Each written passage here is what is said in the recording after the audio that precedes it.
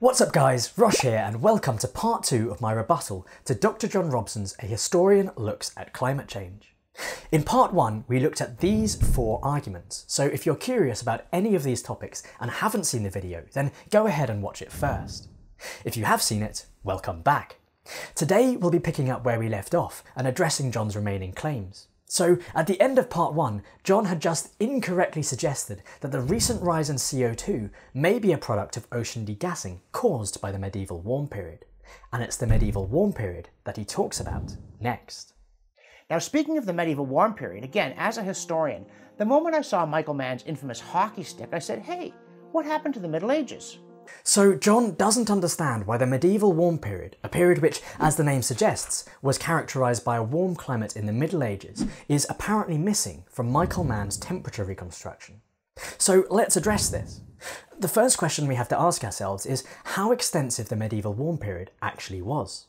And perhaps this is something John can help us with. Here's a map. Let's see which regions John can demonstrate the medieval warm period occurred in. So I've known since I was quite young that the Middle Ages was characterized by warmth, by abundant harvests, and by the kind of cultural and geopolitical conditions that led to a flowering of arts and other institutions. That's when the great cathedrals were built. That's when universities were invented. That's when hospitals appeared. And it's also earlier in that period when the Vikings made their voyages of discovery, which I grant you were a mixed blessing to the people they discovered and then stole their stuff and burned down their villages. That's not the greatest spread, is it? John's examples are all clustered around the North Atlantic, and if we look at a global temperature reconstruction for this time, this is precisely where the warmth appears to be concentrated. That's not to say that the medieval warm period was purely a North Atlantic phenomenon. There is enough evidence to suggest that overall the planet did experience above average temperatures during this time. But as you can see, the warmth varied by region and different regions experienced this warmth at different times. On the whole, global average temperatures were roughly comparable to those of the early 20th century, and if we compare them with the present, the difference is quite dramatic. So the evidence suggests that the warmth of this period was regionally variable and globally subtle compared to that of today. And if you look at the wide margin of error around Michael Mann's hockey stick, it's not particularly surprising that such a subtle warm period is not visibly obvious. Separate studies have shown more pronounced warming during this time, but even then it's not comparable to that of today. What's more important is that multiple, independent studies have all validated Michael Mann's overall conclusion that the warming of the late 20th century is unprecedented in at least the last 1,000 years. Anyway, John stays on this point for a while, and rather than critiquing the methodology of Mann's study, something which has been criticised in the literature before, he instead seems to focus on trying to prove that the medieval warm period existed, which is odd because no one disputes this. However, his next point is to argue against the idea that current warming will be bad. So again, I looked at Michael Mann's hockey stick and I said, where's the medieval warm period and why do we think warming is bad? He then begins to talk about a meeting he had with infamous skeptical physicist William Happer.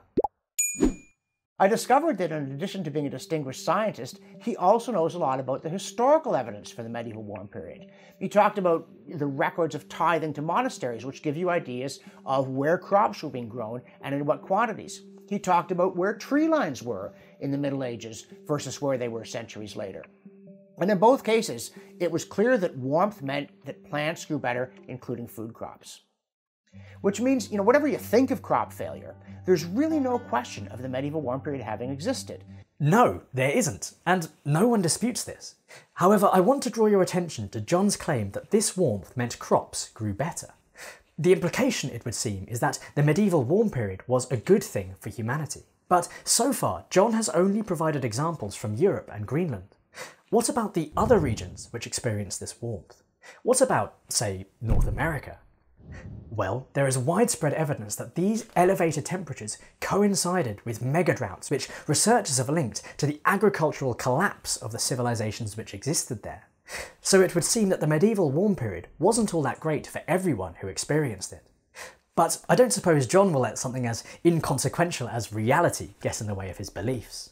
And then if you go back into the Pliocene and you look at the glaciations, you see a cycle of brief warm periods, which are nice, and long cold ones that aren't. Warm is good, cold is bad. That reminds me of another Skeptic video I looked at a while back. But to be fair, in the case of glacial interglacial cycles, John is broadly correct.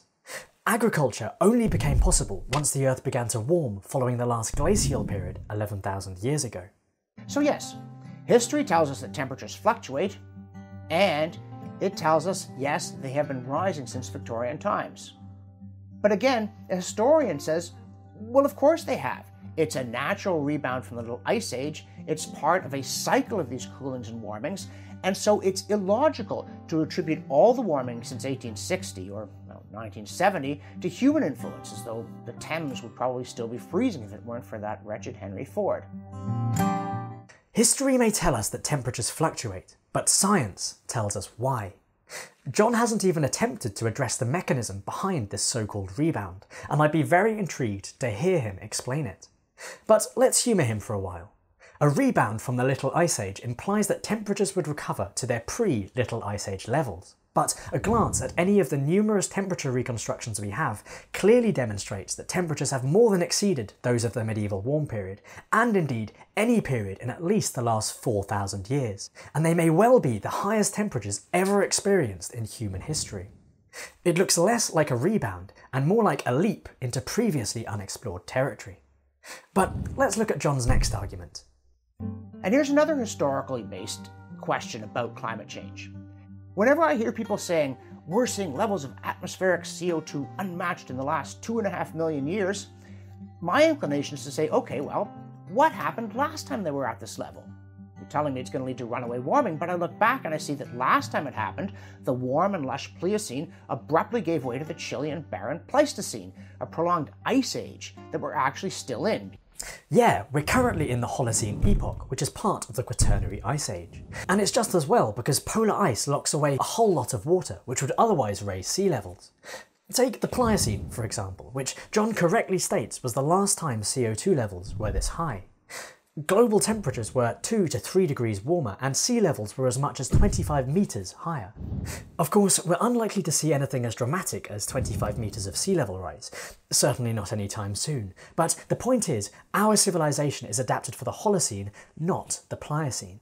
And by making out that an ice age began the last time CO2 levels were this high, John is being incredibly misleading. The Quaternary Ice Age only occurred once CO2 levels had declined and long after they reached a peak of over 400 parts per million. The fact is, we are well on track to returning the planet to Pliocene conditions, conditions which humans have never experienced. And as long as CO2 levels continue to rise, the planet will continue to warm. Since John seems to think this is a good thing, I wonder where exactly he would draw the line.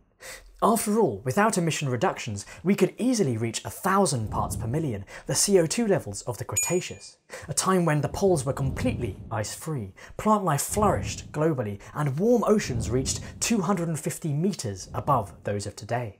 A Garden of Eden we're simply not equipped to live in.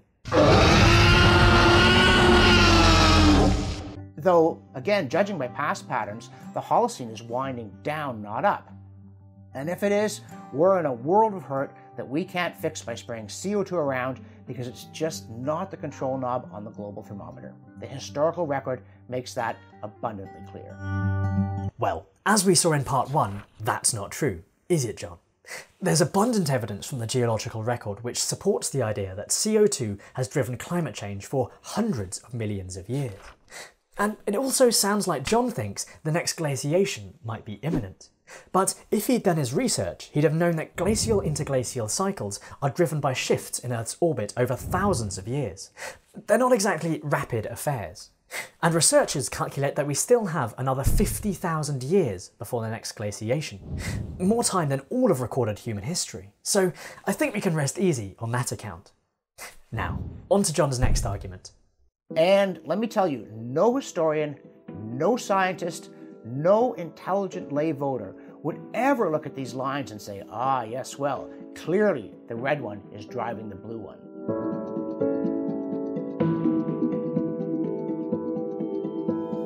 And yes, even if you're neither a historian or a climate scientist, don't let anybody tell you you lack the qualifications to look at this chart and see the obvious. The obvious? I suspect John might be employing the common sense he was so fond of in part 1. But as I pointed out then, common sense can often be wrong. But let's follow the logic of his argument here. It seems to be that because there's no obvious correlation between CO2 and temperature, then CO2 can't possibly drive temperature change. It certainly seems to make sense on the surface. Indeed, if we plot atmospheric nitrogen on this same graph, there is also no correlation, and no one would ever claim that nitrogen could drive temperature change. It's obvious. Common sense. Right?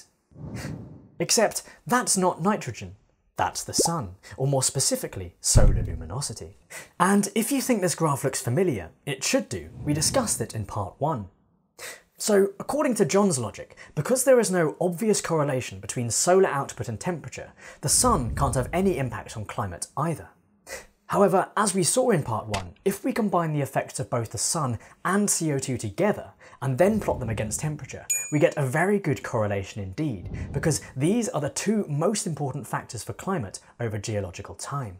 And incidentally, if John had looked at the source for the CO2 data in his graph, he would have found that it came from a 2001 study by Berner and Kothevaller, a study which explicitly states that, over the long term, there is indeed a correlation between CO2 and paleotemperature.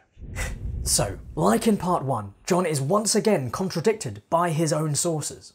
It's almost as if John uses common sense as an excuse to avoid critical thinking. Now, on to John's conclusion. Now, I will concede one point here about the role of experts. If a question is purely technical, if it doesn't have political or social implications, and it really is settled, then I'm all in favor of deferring to them. If we want to know the 100th digit of pi, let's ask a mathematician or some high school kid who's memorized the thing. If we need to know how far it is from Earth to Jupiter, let's ask an astronomer. But climate science is not in that category.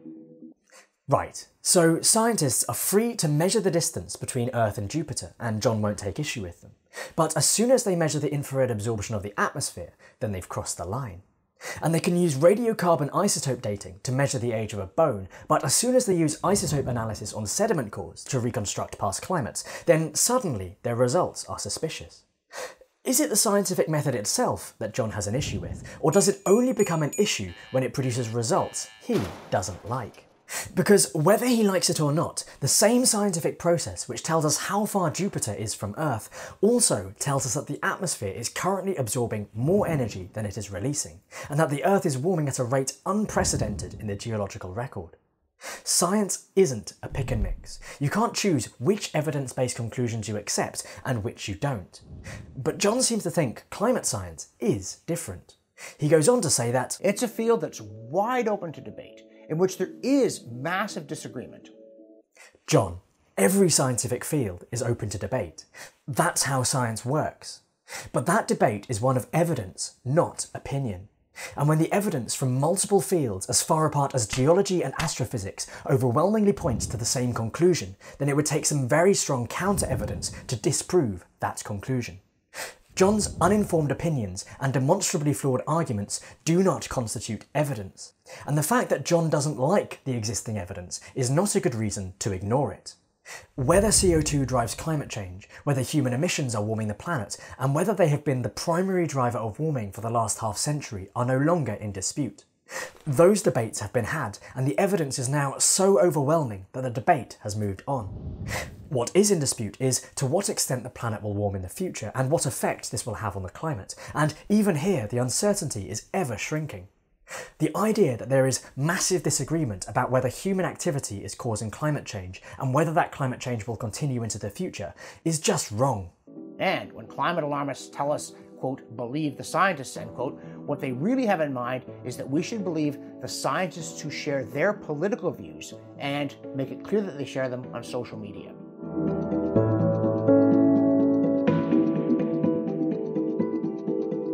If you somehow don't believe that scientists have political views that can affect what they research and how they do their science, well, that's a history lesson for another day. I won't mention Lysenko here.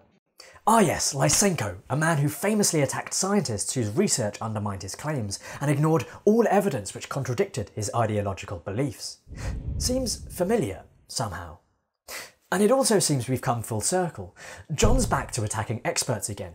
And look, I'm sure some experts are unscrupulous, some lie, and some speak about things which are well outside their areas of expertise. And that's precisely why we should never believe experts just because they're experts. Opinion alone is not enough and should be discarded unless it can be supported by evidence. And the notable absence of evidence in John's arguments also gives us a clue as to why he had to spend nearly half his video attacking expertise. The evidence isn't on his side, so he has to find a way of discrediting it. And the easiest way of doing that is by going after the researchers whose work produced it. Ironically, John probably considers himself to be a skeptic. Yet, true scientific skepticism requires an openness to the idea that we might be wrong, to question the conclusions of our common sense, and a willingness to change our minds in the face of evidence. If you're not prepared to do that, you're not truly scientific. And if you rely on logical fallacies rather than observable, measurable evidence to make your arguments, then you shouldn't be surprised when people who care about science call you out on your bullshit and lack of expertise. Well, that's all for today, folks. I hope you've enjoyed the video, and if you found any logical fallacies that I missed, let me know in the comments. As always, sources are in the description, and if you want to see more of my content, then don't forget to like, subscribe, and smash that bell icon so you can be notified whenever I upload. Thanks for watching, and until next time, goodbye.